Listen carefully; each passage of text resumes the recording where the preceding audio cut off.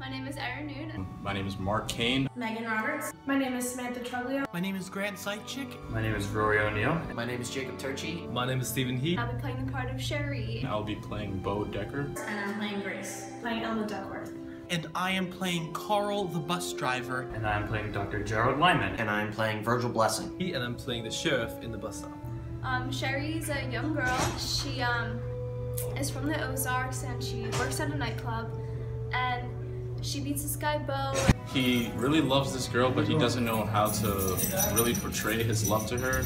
And while we figure that out through the show, he's also trying to figure it out. And towards the end, well, you guys have to see for yourselves. Virgil Blessing is an older cowhand who kind of adopts Bo at a young age. He's orphaned, his parents pass away, and takes care of Bo from a young age and realizes that Bo's coming to this sort of crossroads in his life where he has to figure out what love is for himself, and Virgil's slowly but surely helping him. She is the driving force for Elma because she's sort of like an influence to her, as well as the almost adult figure. She's the oldest one there, as well as Carl, and they have a little romance going on. He is a character who really wants to have fun, and he pretty much represents the desire that every man has to get with the woman that they want at that point in time, but they certainly don't want any kind of commitment. Elma is a high school student and she's not like everybody else in her family or her town. She's really intelligent, she really loves school, and throughout the play she makes friends with Dr. Lyman, who can like understand her intelligence and teaches her a lot of things.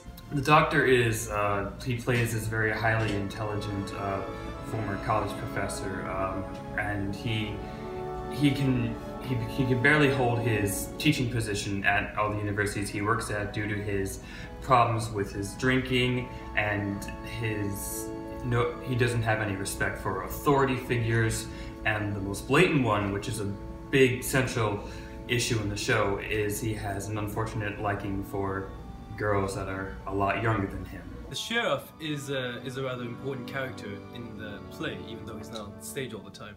But he is the moral compass, and he controls and keeps everything in hand when things get a bit rough.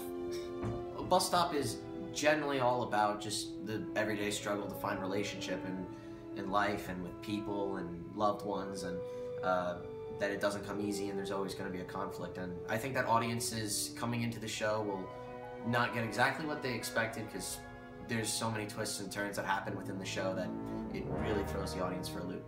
Bus Stop shows a lot of different people's views on love and how they want to obtain love, and it shows everybody's different viewpoints on it, and I feel like it's important for everybody to see that.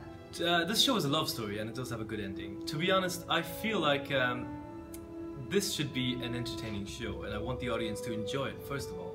But the audience can also take away... I think that Bus Stop is about relationships and love and different levels of love and different stages that it goes throughout your life.